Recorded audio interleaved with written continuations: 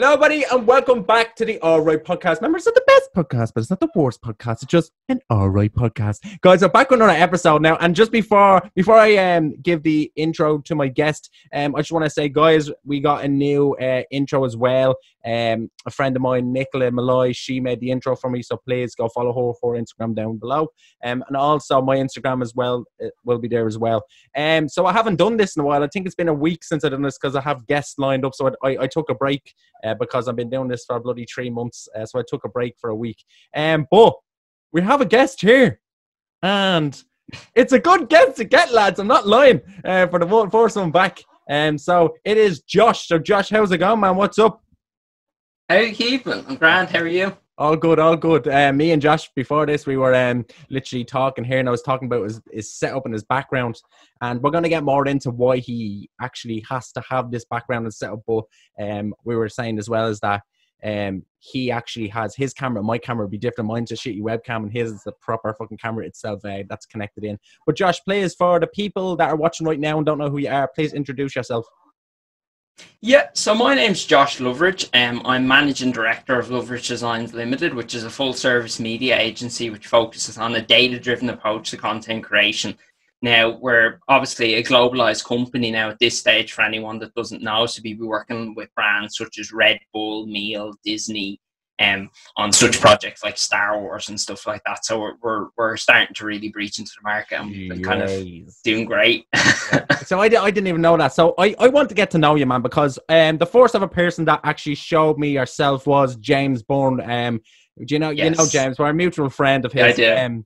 And I met James from when I wanted to do my short film. So I met him through that. But I want to go back to when you were younger, man. And when you start having an interest in all this, and you probably got asked this question so many times if you're doing interviews or so, but I don't know. And for the people that are watching now, they don't know either, if anybody's new to the likes of yourself. So we're literally, me and the fans are learning together as we watch, as they're watching this right now. So please let me know, when did you start getting interested in the likes of all of this? So I had my kind of path to where I am now is a very interesting one. It's kind of, you know, there's kind of two paths in life, as I kind of say. There's the path that is kind of less taken, and then there's the usual path that people take. And I took the path that was less taken. And what I mean by that is, so growing up, I was the average child in that I spent 8-9 hours a day playing games. That's all I did. Yeah. I was just interested in playing games. I didn't know what I wanted to do, all that, you know, the usual.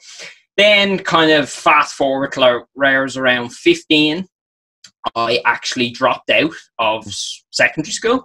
And I finished, so essentially I finished my Leaving Cert at home. Essentially done it myself, just kind of, which isn't really a thing people do. But I kind of, you know, I done that and got all that sorted. Fast forward, once I'd finished that kind of saga, I then hopped into, so I didn't really know what I wanted to do. I was kind of like, okay, I want to do something, but like, you know, I don't really know what I'm interested in. So then I said, right, okay, well, I've been playing games my whole life, so I'm just gonna, you know, I'll do game design. Why not? That seems easy. You know, that seemed like back then I was what I would call it, like lazy, just pure lazy. Had no ambition, no drive, nothing. So I then went to, obviously I started to dive into the world of game design. And that's when I began to that's when I like to say, a boy turned into a man, so to speak. I started, essentially, what happened was I realized that everyone told me that there'd be no kind of path to success, that this industry was unbreachable, that essentially I was wasting my time doing the games course. And I done that in Biffy.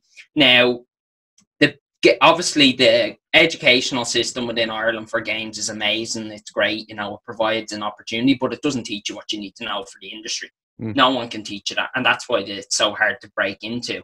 So essentially going along all the times, kind of, you know, learning, practicing, kind of molding myself, upskilling, all that type of stuff, I essentially started to get better. I started to kind of, you know, slowly but surely increase my skill level, and I started to release games. And then from there, obviously, while I was doing my games course in Biffy, I kind of I got a break, as I call it. I got contacted by essentially Microsoft, and I signed a deal with them to publish a game I made on Xbox, which in turn then kind of was my kind of reach out point. What was that game? Now, what was the game? That game was called The One We Found. Now that was a survival horror game. It's on Xbox and some PlayStation. Actually, you can still buy it now. You can still go on and you can. Yeah. Right, I'm an Xbox myself and PC, so I do play games a lot. So I will be checking it out after this. But go on. Yeah. So that was my breach out point with regards to the game side of things. So I slowly started to get better and better, and eventually I kind of essentially taught myself the stuff you needed to know to be a professional game developer. Now at that point, I didn't know how to run a business. I knew how to make games, but I didn't know how to run a business. So then I was back to, square one. And then I realized very quickly that being a game developer is an extremely, extremely hard industry to make money in, because it's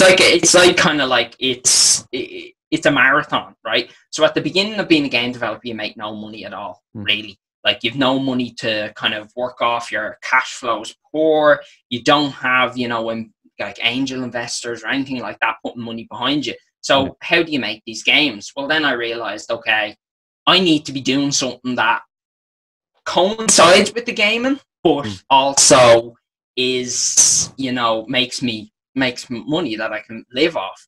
So then I was like, okay, right. And then slowly I started to get into kind of visual effects, so that side of things, high-end motion graphics. So I kind of took a tilt shift and I started to learn that as well.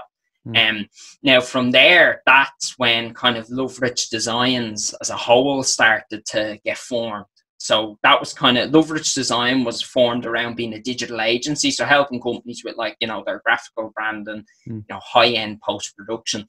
And that's how that started. So they kind of midway, while I was in college, they kind of started to split. So I had the gaming side of things, where I was making games and publishing them on the big platforms. And then I was also growing this agency.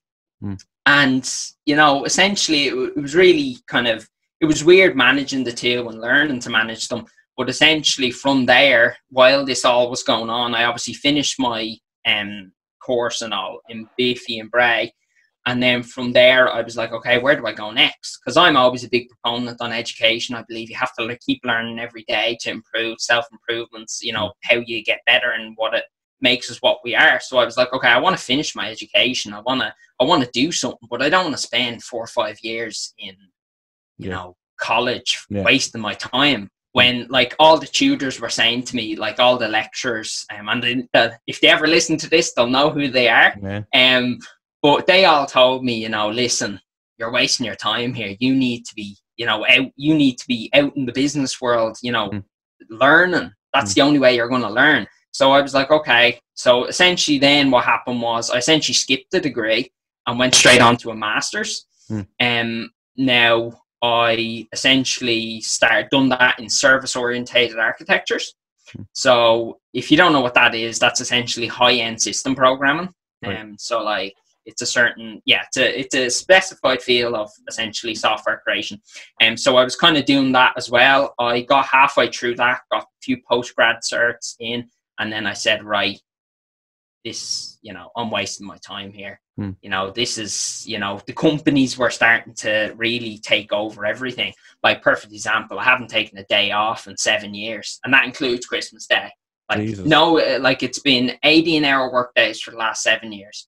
And no Josh, days off. Fucking take a day off, man. You need to learn. Do right? I'm telling you, and this is the thing, right? And this is why, a lot of people ask me this, especially in the Irish games industry. We're kind of bringing it back, tying it back into that. Everyone was saying to me, "You can't do it. No one's going to do it."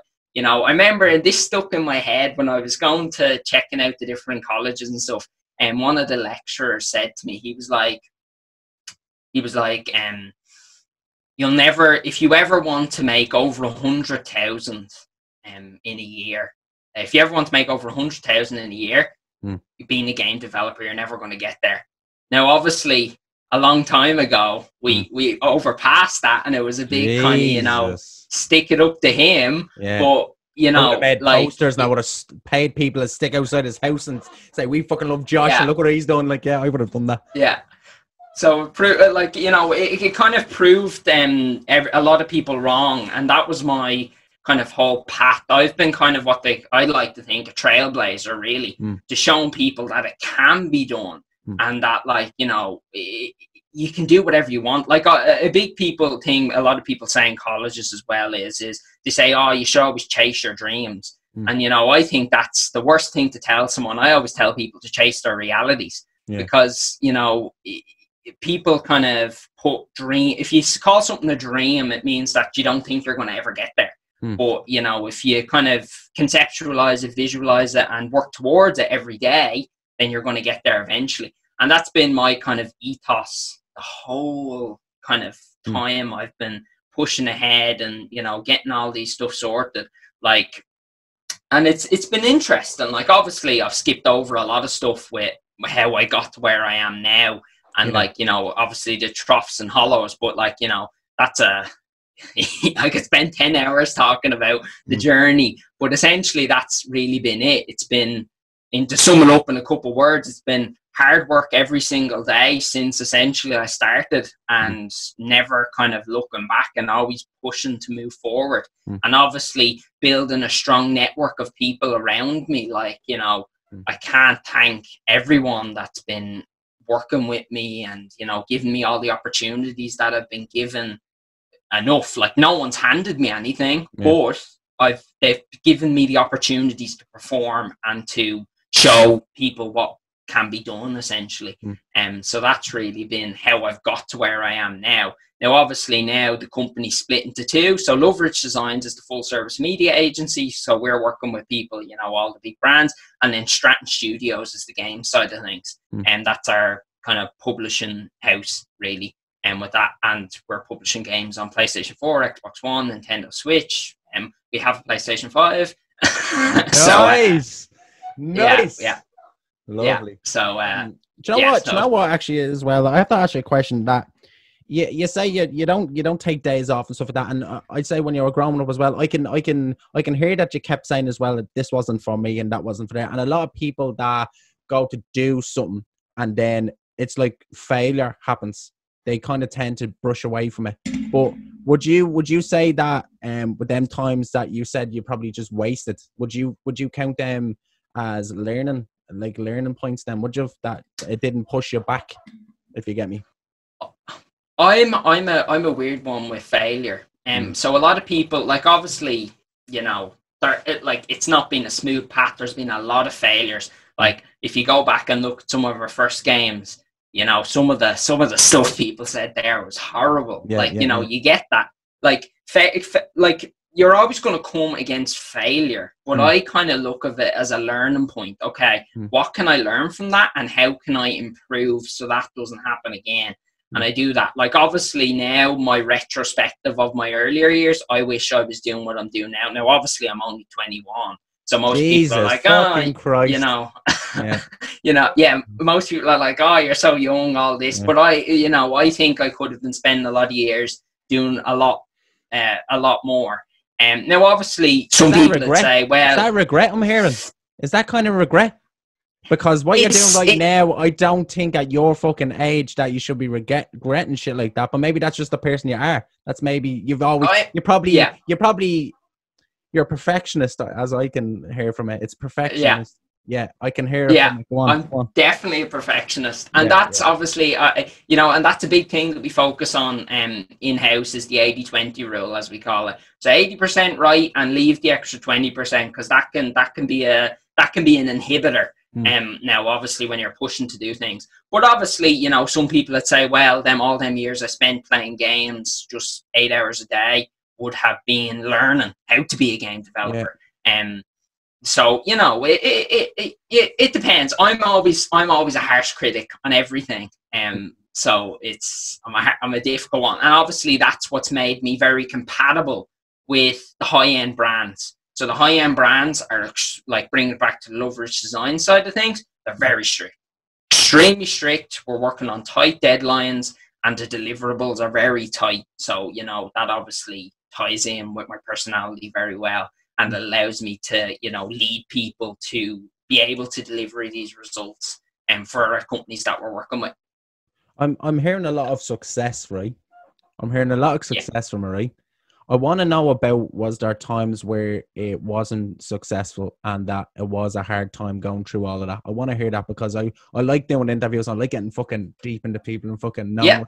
I shouldn't say deep into people on podcasts. I can get fucking in trouble for that. But I want to know when it wasn't, like, as you said, your first ever game, people were giving you nasty comments. What way did you react to certain things and for the likes of that? Let us know about that. I loved it. Yeah. I love being the underdog. Always have. It's actually harder to be successful than to be not successful. And what I mean by that is there's expectations now with stuff you do. Like back when I was obviously back when I was at the start and everyone was saying, right, you cannot do any of this. This is impossible. You're wasting your time. This isn't going to happen. Obviously, I know this doesn't happen for most people, but the first thought that runs through my head is watch me. Yeah. You say you can't be done. I'm going to show you how to do it. And obviously I've done that. So I never was, because I know some people are the type to kind of say, listen, you know, they take things to heart and people are like, you know, why you can't do this. They're like, okay, the goal seems so far away that they can't touch it. They can't reach it. So it's impossible. But I was always the one that was like, I was like a dog with a bone. And I was just like, no, I'm going to do this and I'm going to show you how. And obviously, back in the earlier days, it was much more gratifying because I was learning so much and improving so much. Like now, obviously, where we're at and everything, it's very incremental. Like, you know, a lot of stuff we're doing is refined. We're at the leading edge of everything. So, you know, it's hard to, okay, where do you go from there? So it's in the earlier days, I found it much easier. But again, I'm a very headstrong. Like, you know, I knew I was going to do it. It was just a matter of when. And I never I did question, like, obviously I'm not a robot. Like obviously there is times when you question what you're doing and kind of, okay, am I pushing down the right road? And, you know, am I wasting my time, all this? But then it always comes back to your why. Why are you doing this? And if you have a strong why, then that's all you need, because that's going to get you through them harder times. And, you know, obviously from there, it's just about your foundation. And if that's all good, then you're sorted and you'll get through it and you'll just keep moving forward and pushing forward to better things. I can tell from you saying all that, like when you start that speech, I'm going to call it motivational speech, I could picture, you know, in Rocky and he put the music in the background, you can do anything, good, like that. I can just fucking picture it. But I want to ask as well, when you released your first game, what was the feeling like when you actually, like, can you remember back to when you released that? Like, fuck all the comments and negative shit. When you actually released that and published it and it went public, what was the feeling that was going through you when you've actually released it? It's exhilarating, I have to say. It's a unique feeling that happens every year. So, like, imagine a pit in your, you know, that pit in your stomach where you're about to do something and you're just like, I can't control this. This is, you know, I just have to observe. I'm an observer now. I can't control. So it's giving that control away, but it's amazing. Like, you know, obviously when you see, like, you know, over 1 million people watching your content, critiquing it, good and bad, at once, and you're watching that, like, you know, it's exhilarating. It really is. That's the only word to describe it. Like, it's kind of like an out of body experience. It's like it's not happening. It doesn't feel like it's actually happening, that all this hard work and effort you put in, that it's finally out there. It's like yeah, that's what I'd probably say it as, is that if you throw it out there and then you're getting all these good responses and then all this positivity is coming back as well, you just don't know how to handle it because you never know how to handle it before. And I understand when you're saying it. But I want to ask as well, because these podcasts are, because I can learn things as well. I want guests on that I can learn about. As I'm doing this podcast right now, I can see on Facebook that you share a lot on Facebook and you do a lot of videos and stuff. And I am going to actually do your intro because I love your intro and the way you do your intro. So I want to ask as well, for the likes of myself that wants to expand out more, the likes of this podcast and get more guests, because I had Sir Steve O'Timity on and I've been making YouTube videos 5 years and I couldn't get anybody on. This podcast has given me the opportunity to do that. I got a girl called Totally Rootless on as well. She'll be well before this episode. She's episode 60 and the likes of that. And now I'm getting Keen Toomey on as well. And I can see with this podcast, I'm progressing more than I have in the last 3 months than I have 5 years doing yoke. And I want to ask yourself, how do I go about branching out more, reaching out more to more people, if you can answer that? So this comes back to, as I like to call it, user retention at scale. So I'll take your, now obviously when I say this, it's just completely hypothetical. But so, right, your podcast right now, it's at, say, I'd call it a grade D. And what I mean by D is that if I subscribe to your YouTube channel, right, and I subscribe, I'm not getting a unique user experience, as I like to call it. So the way you need to grow this would be through, you need to provide people a personalized experience every single time. Now, what I mean by that is you can do that through multiple things like marketing automation and stuff like that, where, say, for example, a new video, you publish a new video, the person gets a personalized email that with their details in it, that essentially makes them feel special, like you're reaching out to them each time. You need to make people feel captivated and motivated to want to share your content. Now, obviously from there you would build up and slowly build quality like of your setup more. So like, you know, higher quality cameras and better, you know, better background, better display, collateral, stuff like that. And that's how you do it. And then from there, what you do is you need to give back, as I call it. So I work, and a lot of and it comes back to how we market our games as well. It's the give, get model. And that's a model I've modeled. And essentially what it means is that you have to give us twice as much as you want to get. So say, for example, you could be giving lead magnets out. So say, for example, you get a guest on me.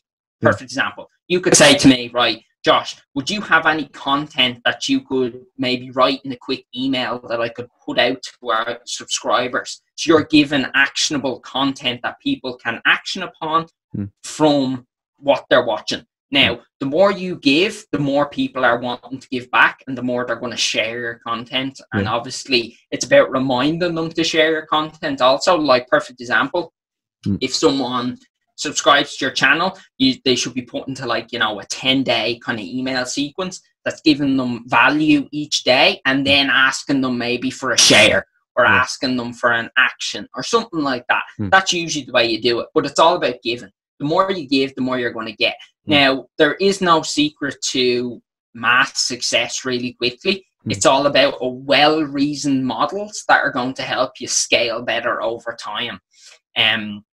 But from just your unique situation right now, obviously, the higher profile guests you can get on, the better. That's going to be an easy way to reach their audience and catch their audience.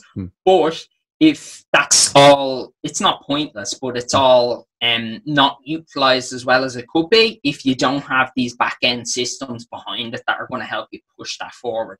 So the main thing for you right now, I would say, is just get like a unique user experience. So everyone's personalized, and then from there you can, you know, work off there. And that'll get you a good bit of the way there. And as well, ask people. That's one of the big things a lot of people forget to do, is to say, you know, what do you want to see? Like, send an email or do a survey. That's what I like to do with anything. I'll put out a poll or something, and I'll say, okay, what elements of the last episode did you like? What didn't you like? What are you finding annoying? What are you liking? You have to get inside the heads of your users to be able to scale and grow quicker. And once you do that, it'll all just take off by itself. Jesus Christ, well done. Right, lovely. Thanks for that. I will keep that, and I'll take that on board as well. Usually, I don't know why, man, but as I was saying before we even start recording, I look like an old photograph right now. Like, it looks so grey and joke. But in the other podcast, it doesn't. So I'm like, what's happening right now? So yeah, I will have to update me equipment. And I think you're right about expanding out and making people feel special as well. Knowing that I'm giving you this content and stuff like that, but I want you to watch this. And it's just on a personal. If I got an email from the likes of a YouTuber I watch and he said my name and stuff like that as well, here, just an update that we're selling this new merch or we're selling this and get me on there like that, I feel like a part of a community. That's what I feel like. I feel like I'm a part of the community. I'm part of this person and we're all just one big, and I totally agree with you on that. It is hard to grow this kind of thing, but I fucking love doing it, man. I love doing it. I love talking to people. I love communication. I love learning about new people and what they're interested in, because people are creative, people are doing something. I attract them so much because I love all that positivity and stuff like that as well. But the likes of yourself, Josh, you're a perfect fucking example of it. I just love what you're doing, and that you've proved people wrong, and that what you're doing now, you can literally look back and, as I said, you can get posters and people can hold them outside the teachers. Yeah. Fuck yes, for the likes of that. But I do want to say as well that you said your first ever horror game, or your first game was a horror game. So, and you also said when you were younger, you used to just play games non-stop. And I have a friend, and he literally, all he does, Josh, every day is sit and play games. And he's 24. And I keep telling him, go off and do something. He loves voice acting. Like, he'd love to do voice acting. He loves the likes of that. And he's really fucking good at it. I think if it's one thing that he's good at, it's that. But I keep saying to him, go out and do this, go on Facebook, get this. There's people that'll do it, get you do it for free, do animation. And he's like, I don't know where to start. He's not motivated enough, and I'm trying to push him. But for the likes of that, also when you're doing gaming and stuff like that as well, I heard that you have to be really good at maths as well when you're creating games and developing games. No, not at all. No, because people have told me, and I was like, oh shit, because I'd love to create animation. I'd love to do my own game. And I love to do the voiceovers for the game and even get fucking me mate involved and do that. But people are saying maths, and I was like, shit, man, I'm fucking terrible at maths. So please, fucking put that rumor to bed right now by saying that. Oh my God, this drives me nutty. It's everyone says that, and I've seen a few guests that you've had on said it as well. And I'm nearly jumping through the screen when I hear it. I'm like, no, that's not true. Yeah. So there's different sides of game development. Right? If you're not good at maths, don't do programming.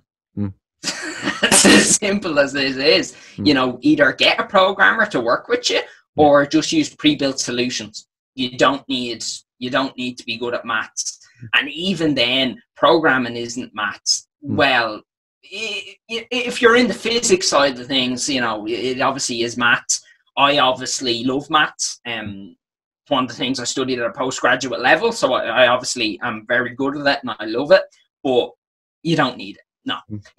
There's multiple roles in game development. Like, if you're interested in the animation side of things and, all that, we'll just go into that then and just give that a gander. Use pre-built solutions. There's plenty of them out there.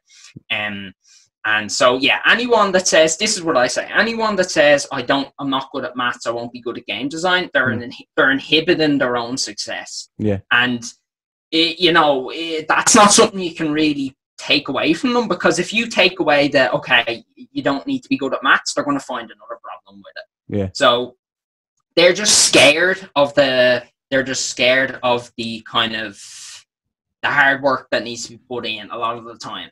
So anyone that thinks, okay, I'm not going to go into game design and I'm not good at maths, don't worry about it. You'll be fine. Right. Now, Josh, that's fair enough. That put it fucking to bed. So on the likes of Zoom, I only do a half an hour and stuff like that as well. But it came up there saying there's another 10 minutes left. So I'm going to get into the last segment. Josh, I do want you back on. I want to talk much, much more in a different fucking episode. So I'd love for you to come back on. But I don't care. I say this in all my podcasts. I don't care if you're a scientist. I still ask you this fucking question. So guys, you know what it is by now. Josh, you probably know what it is by now if you're watching the Oaks. Guys, we're getting into ghost stories. Ooh, scary. Right. So, Josh, I have two questions for you. One, do you believe in the afterlife, death, anything like that, ghosts? And two, do you have a ghost story, or do you know anybody that kind of told you a story that freaked you out before that you could tell with 9 minutes left? Yeah. So I'm a very scientific man myself. I kind of I don't know. I don't particularly believe in it all, but I'm kind of never someone to dismiss something, because there is some, obviously there is some weird stuff that I've, especially through the games that I've made, especially the horror games, that I've researched in. And you know, there's been some people that have been very scientific people that have been experienced these things. So I never want to dismiss anything. Yeah. I don't recognize it. I don't involve myself in it. I just kind of stay away from that side of things. Smart. Because, so I just, with that. But saying that though, from research, and especially from the one we found, some of the stuff that like there is out there is pretty freaky. Like especially. Like, okay, so I'll dive into it a tiny bit. So during the one we found, obviously, it's, for anyone that doesn't know, the one we found is like essentially it's a first-person survival horror game set in this mental institution where there's a Russian, essentially sleeper kind of base underneath it, and where they're conducting experiments on the patients. So while I was researching into that side of things, I've done a lot of research into lobotomies, because that was a big kind of thing. And for anyone that doesn't know, lobotomy is essentially where they used to take an ice pick, stick it through someone's eye, into the back of someone's eye, and access the brain through like the soft tissue behind the eye socket. And they used to like hammer it in and kind of like essentially get rid of different areas of the brain, destroy them. But there was this, and we utilized it within the one we found. So during these lobotomies that they were doing, they discovered that there was this frequency, right? And a lot of actually people think that this is the frequency that is attributed to ghost sightings and stuff like that. They call it the fear frequency. And so it's like, I think it's 20 hertz or something. It's below what the human ear can hear. But essentially what it does is it essentially makes the inner ear vibrate. And what that does is it causes the brain to hallucinate slightly and see like apparitions and stuff. So during the game, we were actually playing that frequency to people. So if they had really high, because you can only hear it with high quality headsets, but they were actually kind of experiencing that. And some people said that they did kind of experience some strange things while playing. So that was a really interesting kind of thing to jump into. And obviously, can't say too much, but we are researching into a new kind of horror game at the moment. So it's, we're doing a lot of research into that side of things, which is good. And I love it. I love researching into all of it and seeing kind of what other people's opinions are and all that side of things. But me personally, I just kind of stay away from it because I'm too busy to worry about all fucking that. dig down that hole. But I'd say for research and stuff, that gives you the excuse to go down them deep fucking holes and kind of experience that. And I think you're right. A lot of people do come on this, and when I say to them, they either say, "Nah, don't believe in it. I have no stories." I'm like, right, that's fine, fair enough. And then I try to pick another topic to talk about for the end of it. But and then some people say they do when you have weird stories, and it's just crazy, man. I just like to believe in all that stuff. It's just something about it that it's just, I don't know. It's just fucking freaky. I fucking love it. For the likes of that. And I never want to experience anything like it. If it is, personally, cause I'd literally take a heart attack or something. I'd pass out. But yeah, for the likes of that. So we do have like 4 minutes left or so like that. But I do have to, I'm going to cut this anyway. So Josh, is there anything down below that I can put down below for people who can go check you out?